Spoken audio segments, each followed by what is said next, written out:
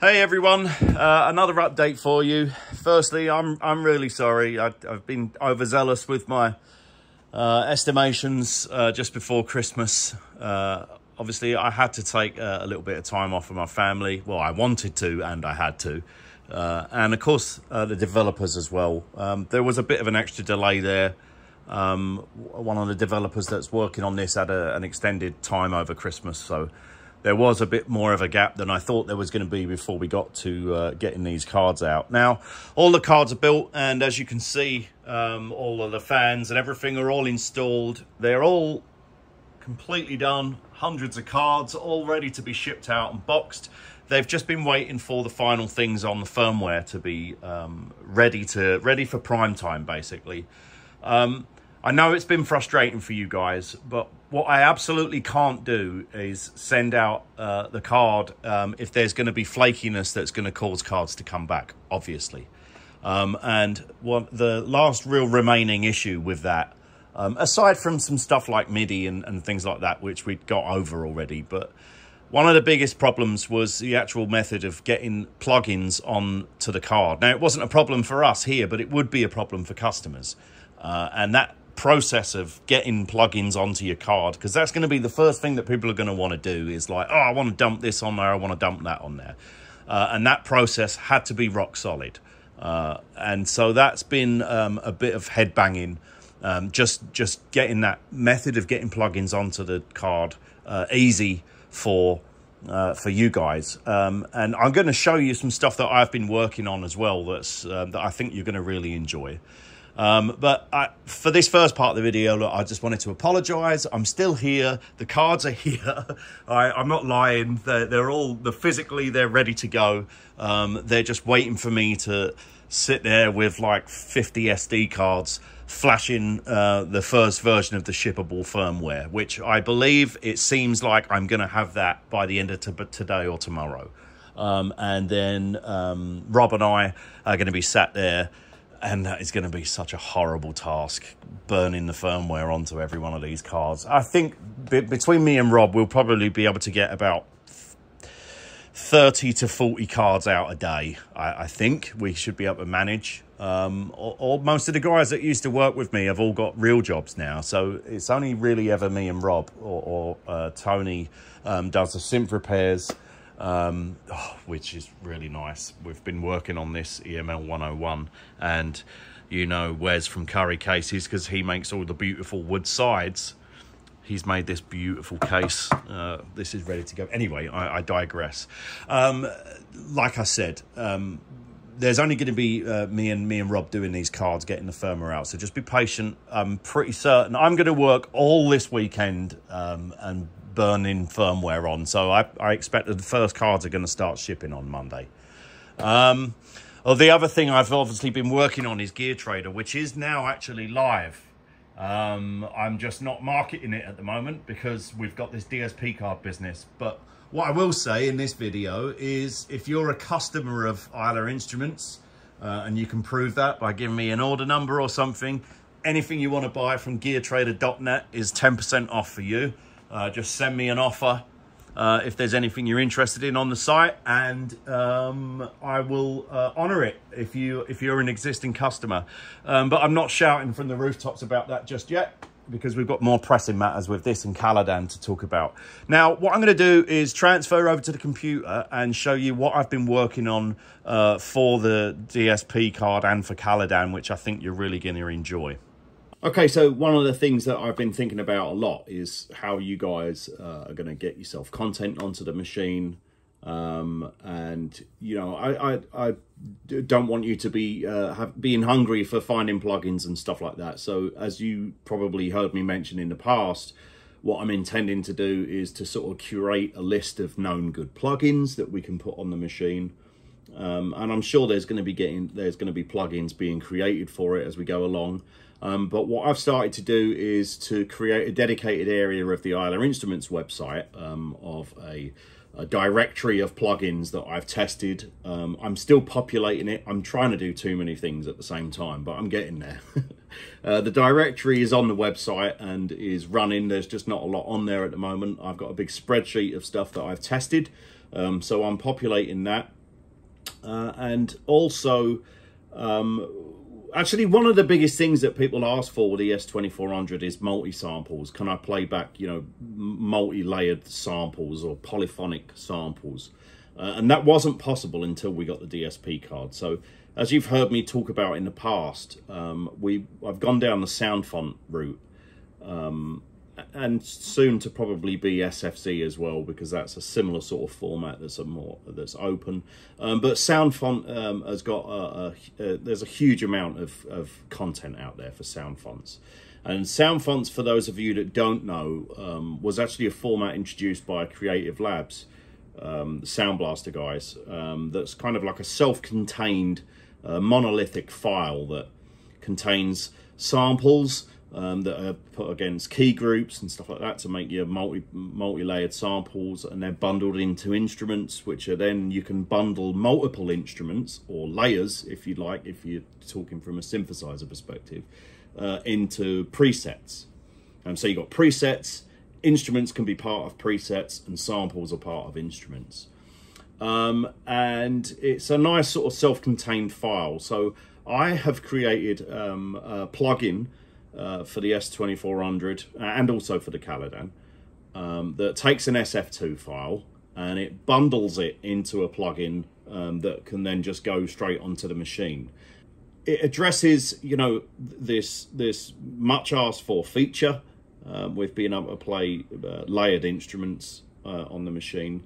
And also what this does is it actually turns the S2400 into a tone source. So, you know, you might not even be making beats on it, but you can hook up your piano, your keyboard and your sustain pedal and everything, and actually just play it as if it was a tone source in its own right. So it opens the thing up a lot.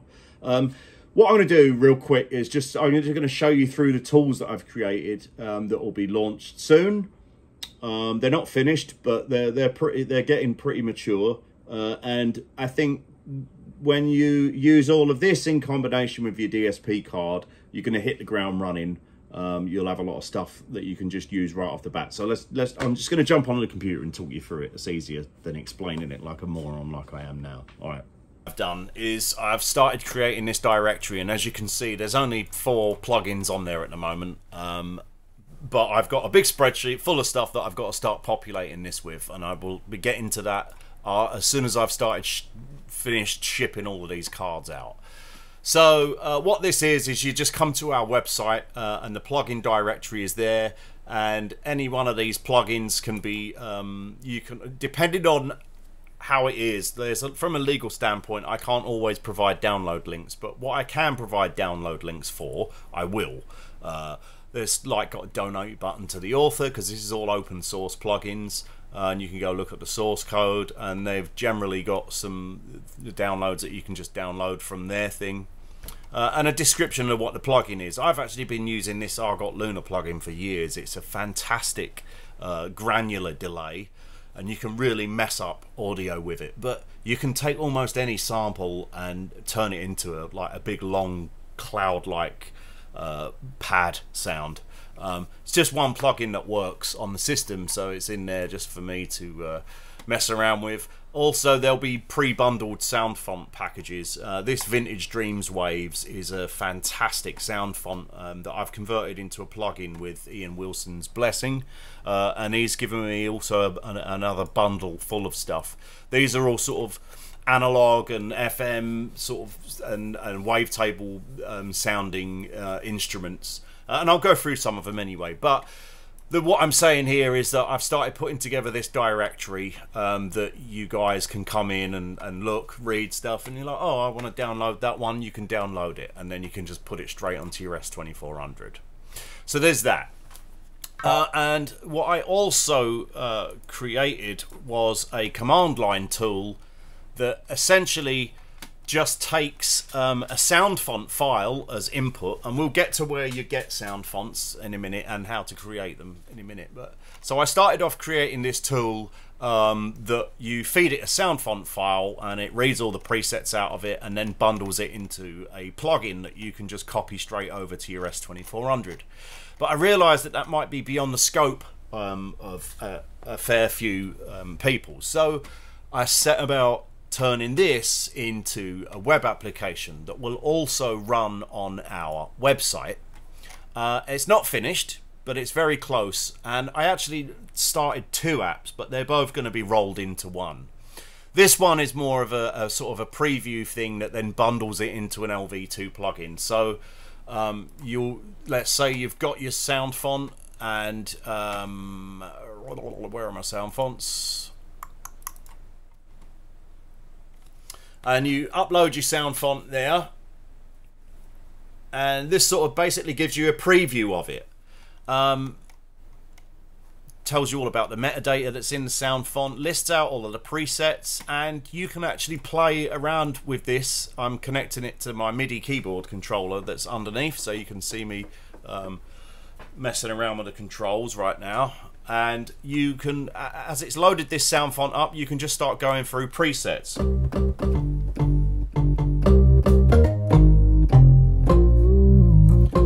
And so you might have a big bundle of preset sound fonts, and you don't know, if you want it or not. So rather than go to the trouble of putting it on your machine, you can bang it into this on our website, load it up, and see if it's mess around with it and see if it's something you want or not before bundling it as a plugin and then putting it on your S2400. That's all well and good, but I then decided, well, the thing is, people want to create their multi-samples and multi-layered samples, and will probably want to just create their own sound fonts. But many people don't really know much about sound fonts in the first place. So what we're working on now is this web-based sound font creator, which will also just be on the website. Their website is down at the moment. This isn't me, but you can sort of do a potluck and look at sound fonts from this awesome website called Musical Artifacts. For instance, you can just go on to here and search for stuff. There are thousands and thousands of sound fonts on this website that you can just go and download, like huge pianos, and some of these sound fonts are ridiculous in size and actually too big to fit on the card, but they're silly, like 4 GB sound fonts that you really don't need. But there's stuff for all sorts of musical genres, and just endless supplies of sounds basically. And from our application, you can search that repository that we just looked at there, that will bring up results, and you can click them and they load straight into this application. But just for demo purposes now, I'm just going to upload that same sound font. Now, as I said, this isn't finished, but it's actively being worked on. This breaks out the sound font and allows you to see then all of the presets. So you can work on it on the Isla Instruments website, go in and start creating and editing instruments. Now, what we're doing here at the moment is we've loaded up the Emu Orbit, which is a sound font from this awesome company, Digital Sound Factory, and these guys have commercial sound fonts available for sale. You've heard me talk about these. They are going to do you guys a special deal. So when our thing goes live, they'll be doing like a bundle pack for you.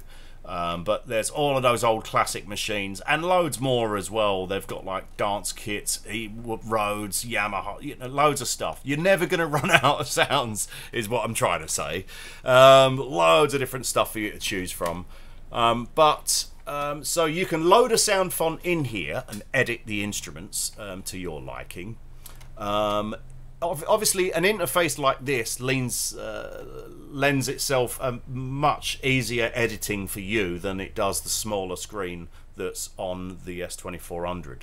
Now, all I've broken out currently on the S2400 end of this is your filters and your main volume envelope. We can probably add more to it, but the plugins that this creates just as the basic control. So you want to create your preset instrument sounds and stuff with more granularity. You're just going to use this and then click on the download button, to convert and save, and that will bundle it as a plugin, and you just copy that to your SD card and away you go. So most sound font banks have like 120 up to 128 banks, and then 128 presets within each bank. So a sound font can potentially hold 65,536 presets in it. So if we look at presets, we go in there. And the presets are made of instruments. So this is the instrument that one of the instruments that belongs to that preset, and you can pile on more instruments, so that you could be playing like a piano with a choral vocal underneath it and a string. So we bundle all of those instruments together, and that becomes a preset, and then that will be going into your S2400. Now, the other thing that you'll be able to do in this application that we've created is, in this window, you're going to drag all your sample files in here, and from there, the ground up, all of your samples, then you can adjust, set them up to go key groups and blah, blah, blah, and create instruments from them, and also edit them. And that bit has been fleshed out pretty well. Oh, that's loud. So, you know, for all of the samples that you load in, you can then go in and create loop points, and this is all going on our website. You can scrub over an audio file, create your loop points, and then move your loop around. You can snap it to do zero crossing so you don't get clicks.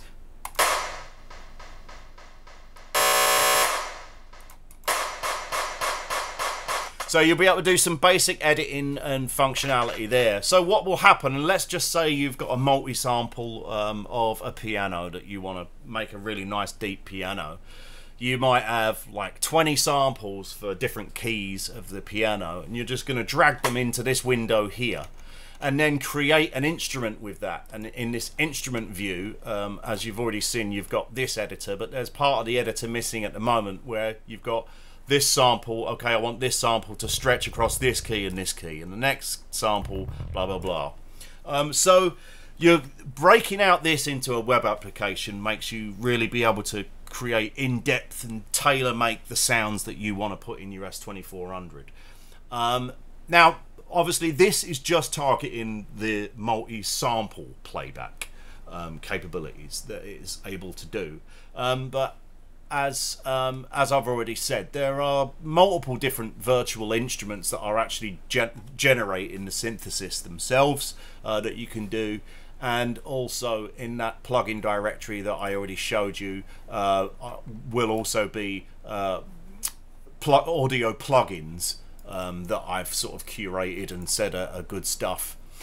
I think that's about it for now. Like I said, I'm going to be working my bollocks off this weekend, because I think I've got the shippable firmware either this evening or tomorrow morning.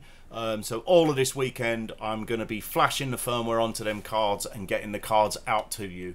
There were a couple of other tabs I was going to show you here. Oh yeah, again, so go to the Internet Archive and just sound font collections coming out the chimney. They're everywhere. And you're not going to run out of sounds. So again, look, I'm really sorry for the delays. I've got all of this stuff going on, and Gear Trader and stuff like that, but it's all coming together. And the cards are going to be on their way to you in a few days. So looking forward to getting feedback from you. All right, see you then.